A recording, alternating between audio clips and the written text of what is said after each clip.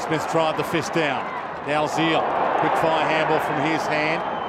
Again, the umpire gives them time. Open forward line. Who does he want? Walters, one of those, peeling for him. Pocket, right. Got there, just spilled it.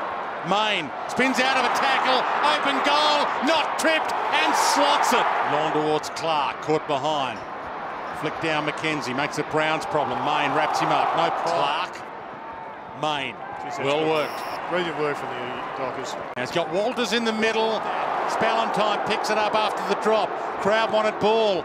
Pearce to Mayne. Allowing to play on. It was a question mark as to whether there was prior opportunity or not, but he did look as if he took on the player and didn't execute a handball.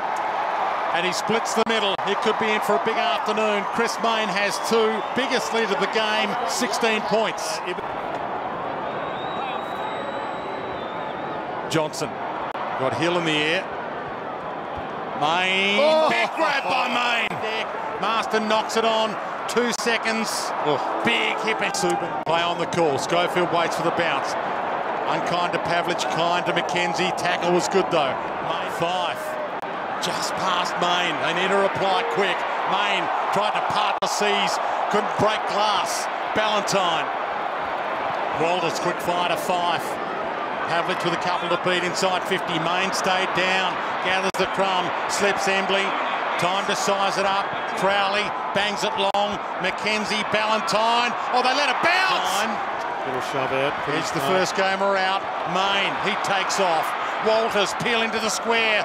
He's got the skates on. Gets there in front of Schofield and misses. Has impact on the suspension. Lacroix dribbles a kick away. Pritis runs into Mayne.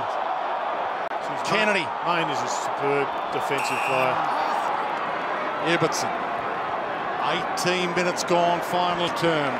22 points the margin. This bloke's work rate is phenomenal. Absolutely phenomenal. His GPS will be well up on 15k today, Jared. By the guns in the midfield of the Dockers. Mundy bangs it inside 50. Brown there, that's a throw too, surely.